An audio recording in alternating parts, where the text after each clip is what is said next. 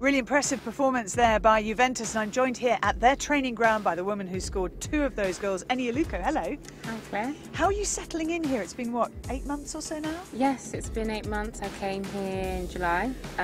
Settled in pretty quickly actually. The team are very welcoming. Everything I wanted it to be, expected it to be, it's been, so I'm really happy. It's clearly suiting you well. You're playing well, you're scoring plenty of goals. For you, what's the difference here to either the UK or indeed America where you've played? I think that it's a lot more tactical here. I think for me as a quick player, I've had to adapt my game. There's a lot less vertical play, a lot less direct play. It's a lot more indirect, a lot more tactical, a lot of play through the midfield. It's certainly been a very successful time for the club since you've been here. Is that part of the draw? It's such an iconic name.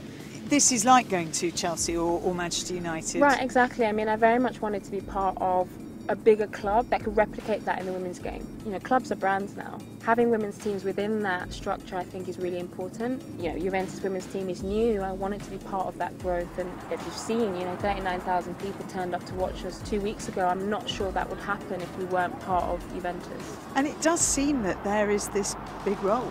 You know, we're seeing record crowds across Europe. Yeah. We're seeing, for example, in Mexico, their women's matches being really well attended as well. It's happening, and once it starts happening this fast, it's going to grow exponentially. I mean, the World Cup this summer's going to be huge, isn't it? Yeah, I mean, I think whenever women's football over the past 5 years, particularly since the Olympics, has been put on a big stage, we've seen the appetite of fans. We've seen the broadcasters be surprised at how many people are watching on TV. Is it idealistic of me to believe that there are ways in which women's football can show how men's football could improve?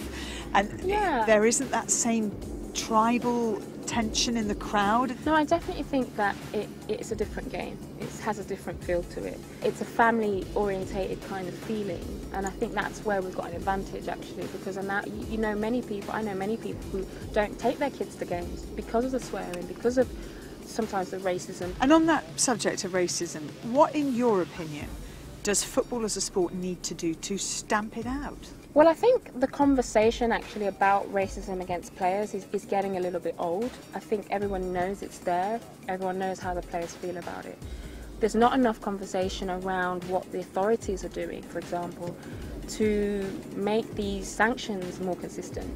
So I think that the solution really is to do what is done in Eastern Europe, close the stadium.